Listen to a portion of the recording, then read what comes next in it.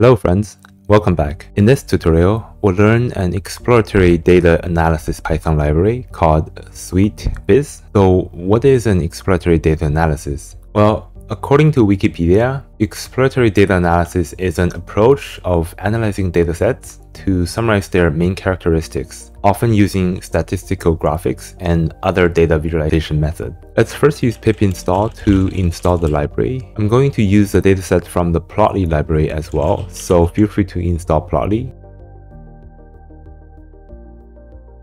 And as you can see, I'm using Jupyter Notebook for this tutorial. If you need help setting up the Jupyter Notebook coding environment, I have a tutorial for it and link in the description below. You don't have to use Jupyter Notebook, of course. Any coding IDE will work just fine. If you prefer not to use Notebook, make sure to stay to the end, where I'll talk about how to use other IDEs to generate the exploratory data analysis report. So let's first import Sweetviz and Plotly. And for this tutorial, we'll be using the Gapminder dataset from the Plotly Express. It contains life expectancy data for more than 100 countries in the world in the past 50 years. Let's check what's inside the dataset. There are several columns: country, continent, year, life expectancy, population, and GDP per capita. We don't have to worry about the last two columns because those are just country code. And we'll use Sweetviz to perform the exploratory data analysis on the Gapminder dataset. Then let's create an object called report, and we're going to use the Sweetviz to analyze the data frame. So in just a couple seconds, this should be complete. We can then use this report object and show, because we want to show it in a notebook. So we're just gonna show notebook.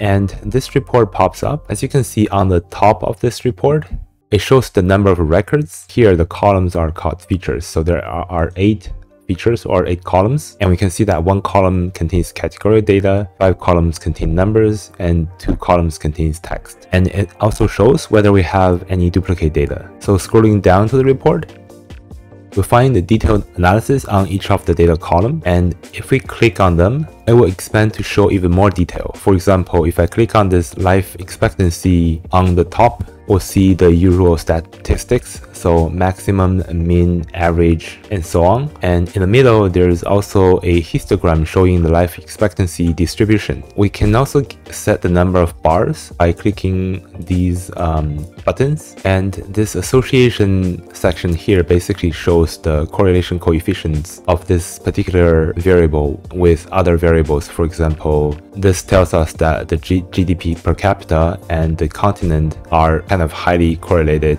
with life expectancy, which makes sense. And if we keep scrolling down, we also see some sample data points. We have the most frequent values, and we have smallest and largest values for the life expectancy column.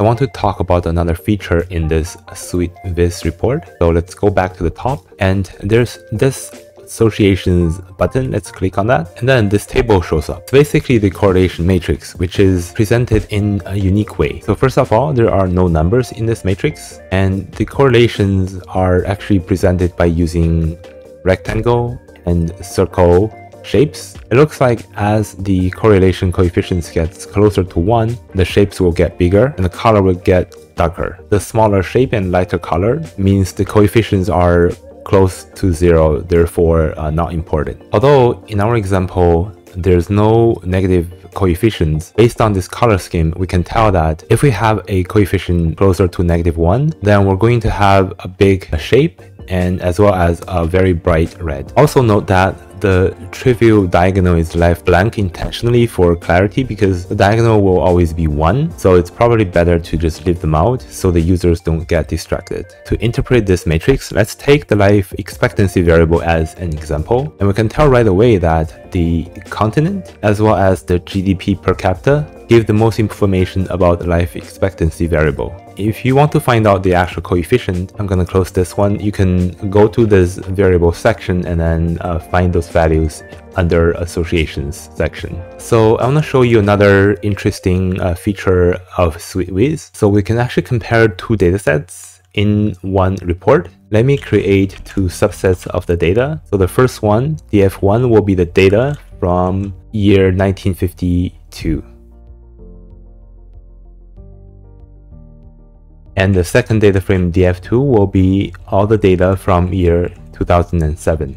So we're going to use the Sweetviz compare method to compare the two datasets. And inside this compare method, we need to pass two lists containing two different data frames. So first of all, we need to pass the first data frame, and then we need to give this data frame a name. So let's just call it 1952 data, and then we're going to pass in the second data frame into the second list. First element of that list will be also the data frame itself, and the second element is the name of the dataset, 2007 data. Let's run this, and once it's done, we can show this compare report in the notebook. Then we see that the same exploratory data analysis report, except that this time we also get to compare the two datasets side by side. So this is very convenient. And as you can see, the 2007 is in kind of orange color, and the 1952 data is in the blue color. Now, if you don't want to use the Jupyter Notebook coding environment,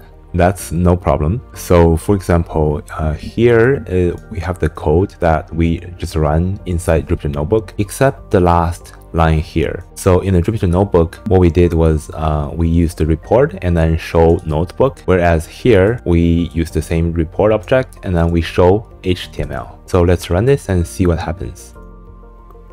So the report runs, and then we actually get a full web page of the report, which is pretty nice. You can see this web page is being saved onto my disk as well. And actually you can give this a name. So for example, let's put the same folder path, and I'm gonna give it the name test report.html. I'm going to run this again, and hopefully we should be getting a new report with the name test report. So here we go. We have another file called test report.html, and this is also being saved in the same folder, or the folder that you put into this show HTML argument. If you enjoyed the video, please smash the like button. It's gonna help the channel a lot, and I really appreciate it. That's it for today. I'll see you in the next one.